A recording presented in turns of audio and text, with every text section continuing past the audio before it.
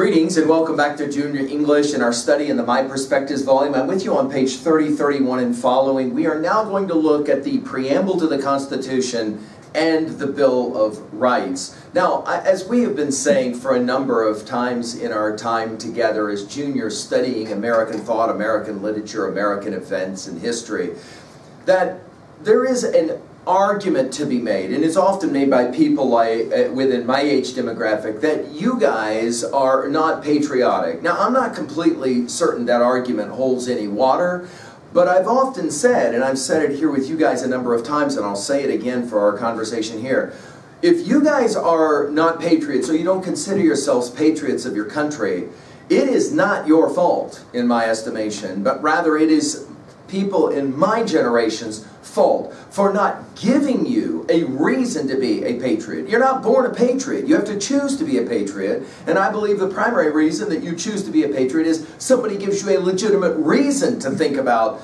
honoring, respecting, celebrating your country. While obviously at the same time, we're going to do it in this conversation. We can point out the fundamental flaws of much of the early American thought. No question about it. However, I think that when you finish this study, just like when you finish your study of the Declaration of Independence and any number of other precious documents in American thought, you can't help but sit up and go, whoa, it took a lot of courage and a lot of foresight to put the words together that would in fact create the story that is America. Remember, our essential question is, what is the meaning of freedom? Underline again that word meaning. So as we go to work here, let's remind ourselves one more time. We are fundamentally the stories that we tell and retell. We're also fundamentally the stories that we decide to accept or reject.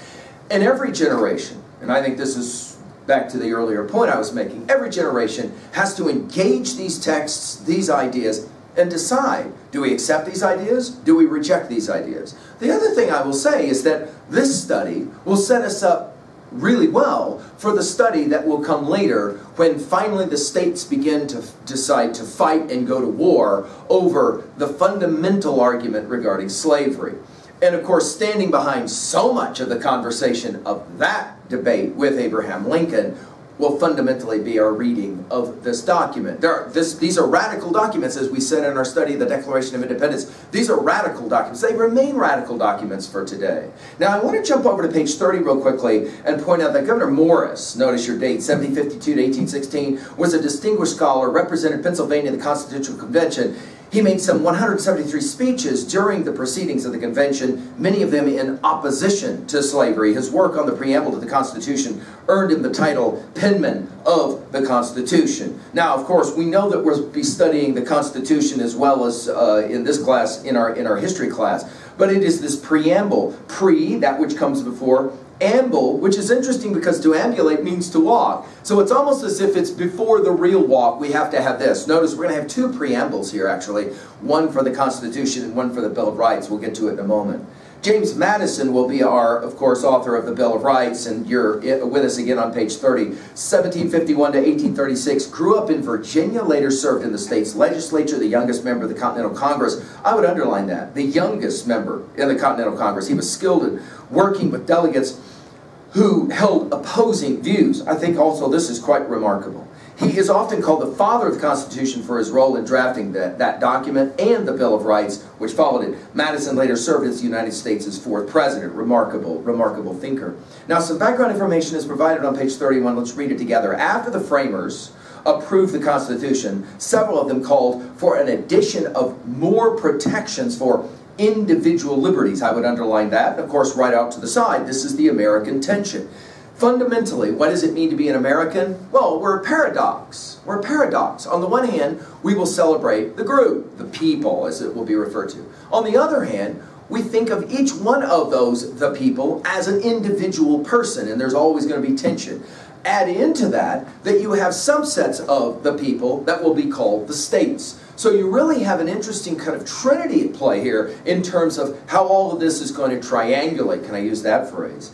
More protections for the individual liberties. James Madison wrote up a list of amendments. Congress passed them and the states ratified 10 of them. These 10 amendments are now known as the Bill of Rights. Now, as we go to the work with the Preamble to the Constitution, I want to point out that this is a we do construction. I also want to note all of the verbs, although obviously your book here on page 31 is going to suggest that you take a look at the nouns, but I'm fascinated by the verbs. Let's just take a look at it.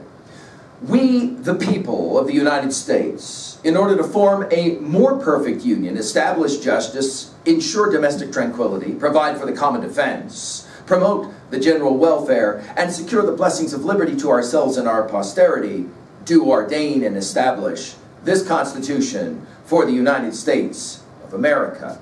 Notice this we, beginning with we, will take us obviously back to our study of the Declaration of Independence. We hold these truths to be self-evident. In other words, speaking for all. The people, again, as a collective. But you could circle it and put a question mark there. What people? Obviously, at this moment in time in American history, we're not speaking about all the people that live here, obviously, right? I mean, people own slaves, for example, who will not be considered, according to this document, underneath this Constitution. Well, how is that even possible? Wait. That's why we study American thought. It is going to be important that the framers of this set of lines, and of course the Bill of Rights, they themselves understood intuitively that the interpretation of these words would change over time. They wrote these words knowing that they would be studied by people like yourselves, students. We, the people of the United States, notice it's in order, there's a intentionality here, to form, that is to say to build, a more perfect union. Now, much has been made of this phrase. Obviously, to argue more perfect means always trying to improve. This is fundamental to what it means to be an American. Write it down. We're always looking to improve. Always looking to improve. And so reformers of all types have come back to this set of lines to say, look, we got to be better at. Well, what are we going to establish? Notice here all of your verbs. Notice your nouns. We're going to establish justice. We're going to ensure domestic tranquility. That is to say that we can all somehow live together. We're going to provide for common defense. That's huge. We're going to promote the general welfare, as defined by who is obviously going to be the question, and secure the blessings of liberty to ourselves and our posterity. That's you. All of that, we the people, do ordain. That is to say, this is interesting language, ordain. To ordain means to what? Well, to bless, to complement, to decide. It's again about intentionality. And establish the Constitution of the United States of America. Now, obviously that will lead us to the study of the Constitution. But let's jump now to the Bill of Rights. First of all, to the Preamble. Congress of the United States began and held at the city of New York on Wednesday, the 4th of March, 1789. So think about your date and your timing from 1776 to 1789. The conventions of a number of the states, having at the time of their adopting the Constitution expressed a desire in order to prevent misconstruction or abuse of its powers. I would circle that. That further declaratory and restrictive clauses, I would circle the word restrictive, should be added. Notice the colon. And as extending the ground of public confidence in the government, public confidence is always going to be the key that stands behind all of this documentation, will best ensure the beneficent, I would circle that word, ends of its institution. Now, some of these words are obviously a little bit obscure, like what is beneficent meant? Well, you obviously see the word benefit from beneficent. That is to say, who's going to be best served? That's always going to be the question. Notice resolved is fully capitalized by the Senate and the House of Representatives of the United States of America in Congress assembled 2/3 of both houses concurring, that the following articles be proposed to the legislatures of the several states as amendments to the Constitution of the United States. All or any of these articles, when ratified by 3/4 of the said legislatures, to be valid to all intents and purposes as part of the said Constitution, and then the letters V-I-Z, that is, namely. In other words, now we're going to list them. Notice on page 32, articles, in addition to an amendment of the Constitution of the United States proposed by Congress and ratified by the legislatures of the several states pursuant to the 5th article of the original Constitution. Okay, now here we go. We got 10 of them. Let's work through them quickly. And above or beside each one of these, jot down in your own words what you think is specifically being protected here. Congress shall make no law respecting an establishment of religion or prohibiting the free exercise thereof, or abridging the freedom of speech, of the press, or the right of the people peaceably, I would circle that word, to assemble, and to petition the government for a redress of grievances. Okay, well obviously you got a mouthful there. notices the first one. Obviously, maybe for many of Americans, it's considered the most precious of them all. Freedom of religion, as well as freedom to prohibit, as well as freedom to enforce. Notice we have freedom of speech, we have freedom of the press, we have the right of the people to peaceably assemble. Obviously, it's always going to be a question about peaceably. Like, what does that actually mean? And then, of course, the idea of the right of the people to peacefully assemble is going to be, at times, a central argument in the history of American thought. Think about the American Civil War. Amendment 2.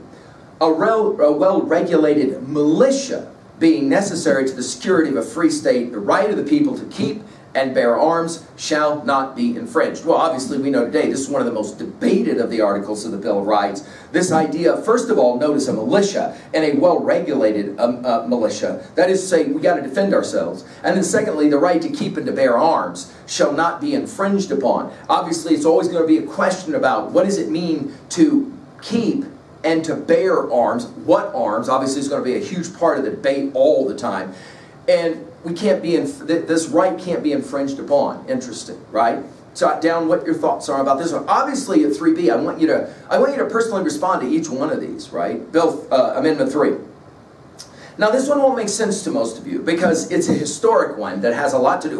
Arguably, all of these are to some degree historic, but for sure, this one is rooted in history. And obviously, our study of the Declaration of Independence will help us with this one. No soldier shall in time of peace be quartered in any house without the consent of the owner, nor in time of war, but in a manner to be prescribed by law. Dude, what's that about? Well, it's simple. The idea is, any time that there's military action, military can't show up at your house, walk into your house and say, we're taking over your house because we need to make a certain number of soldiers live in your house in wartime or the possibility of wartime. Now, why does that matter? Well, go back to our study of the Declaration of Independence. This is exactly what the British had done, where they forced British soldiers to live in many of the houses of the colonialists, and obviously it's an infringement on their space right, if you want to think about it that way, right? The Fourth Amendment, the right of the people to be secure, I would circle that word, in their persons, houses, papers, and effects against unreasonable searches and seizures shall not be violated, and no warrant shall issue but upon probable cause, I would circle that term, supported by oath or affirmation, and particularly describing the place to be searched and the persons or things to be seized. Well, many of you are smiling because, of course, you know this one all too well. That is to say, people do not have the right to take your stuff, to mess with your stuff. In other words, you don't have the right to come into my room and take my stuff without my giving you a head nod that says, yeah, that's fine. Well, it's funny, sometimes students will ask, well, why do we have to write these down? I mean, this is fairly self-evident, to use the language of Jefferson in the Declaration of Independence. Well, yes and no, because there's a long history of usurpations, abuses, usurpations, the way that Jefferson says it. This needs to be said out loud. You just can't walk into somebody's house and just take their stuff. It's against the rules. It's against the law. Amendment 5. No person, now this is an important one, no person shall be held to answer for a capital or otherwise infamous crime, capital of course meaning punishable by execution, right?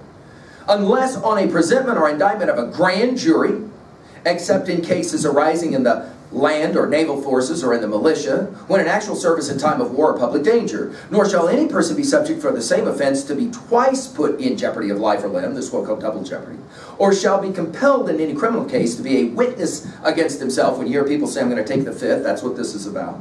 Nor be derived of life, liberty, or property. Now that's fascinating because that's John Locke's language as we talked about in the Declaration of Independence. It's not life, liberty, pursuit of happiness. Here it's life, liberty, or property without due process of law, circle the phrase due process. Nor shall private property be taken for public use without just compensation. Americans from the very beginning understood that property matters. And it remains important in the thinking of American thought. Now obviously, it's always going to be a debate. Like, who gets to decide what property belongs to the individual versus the group? Think about the park that we live close to, Yellowstone Park. Well, for a while, of course, this park has been considered the people's park, right? These national parks, as we know about the power of Roosevelt and others, okay? So with that in mind, this debate here is, you cannot mess around with people's property.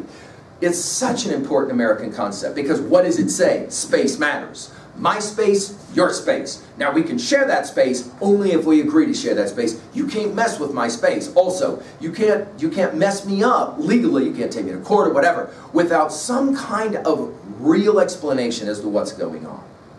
Now the Sixth Amendment has as well to do with the whole thing of prosecution. In all criminal prosecutions, the accused shall enjoy, that's a fun word, enjoy the right to a speedy and public trial. Speedy, of course, meaning only that it's not going to take forever for it to happen.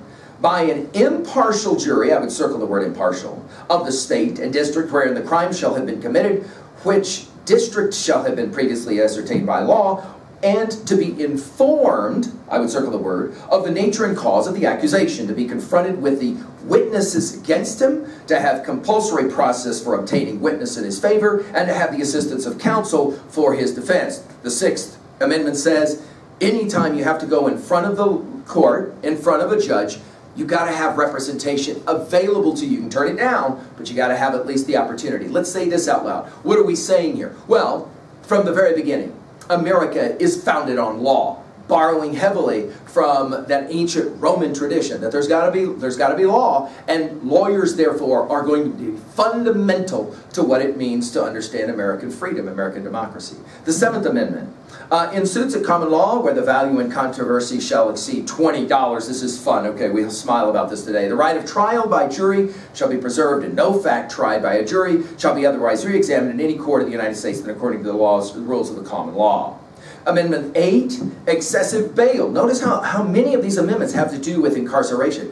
Excessive bail, of course, who's going to decide excessive is always the issue, right? Excessive bail shall not be required, nor excessive fines imposed, nor cruel and unusual punishments inflicted. There's cruel and unusual punishments. Some of you smiling because this is language you've heard before. You just maybe didn't know that this is where it originated. The Ninth Amendment, the enumeration of the Constitution of certain rights, shall not be construed to deny or disparage others retained by the people. In other words, these are not all of the rights. Notice the evolution of the idea of rights from life, liberty, the pursuit of happiness to now the Bill of Rights, these 10. And yet the argument is this is not an inclusive list. There are other concerns, other rights. And finally, the 10th Amendment, the powers not delegated to the United States by the Constitution or prohibited by its states are reserved to the states respectively or to the people. Now, this is a huge amendment, and this is going to be standing behind the whole study that we will have later of the American Civil War, as Lincoln will refer to it. This idea, in other words, is going to be a war of succession.